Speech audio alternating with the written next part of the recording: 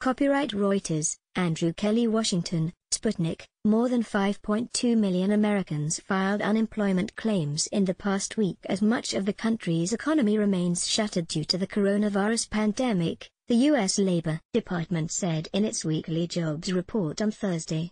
In the week ending the 11th of April, the advance figure for seasonally adjusted initial claims was 5,245,000, a decrease of 1,370,000 from the previous week's revised level.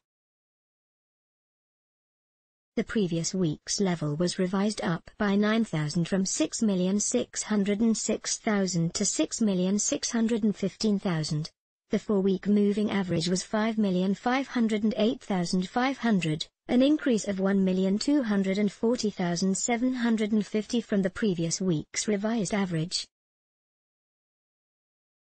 The previous week's average was revised up by 2,250 from 4,265,500 to 4,267,750, the Labor Department said. The latest claims put the advanced seasonally adjusted insured unemployment rate at 8.2% for the week ending April 4, or 3.1% more than the week before, the report said. This marks the highest level of the seasonally adjusted insured unemployment rate in the history of the seasonally adjusted series.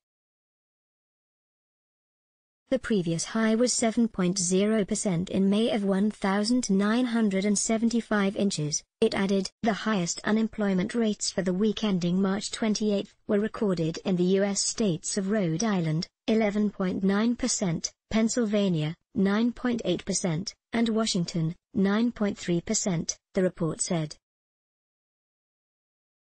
The latest figures bring the total number of individuals in the United States who have lost their jobs in the past month to a record 22 million, a level of job losses not seen since the Great Depression. The World Health Organization declared the COVID-19 outbreak a pandemic on the 11th of March. To date, more than 2 million people have been infected with the coronavirus worldwide, with over 133,000 fatalities, according to the same university. Let's block ads. Why?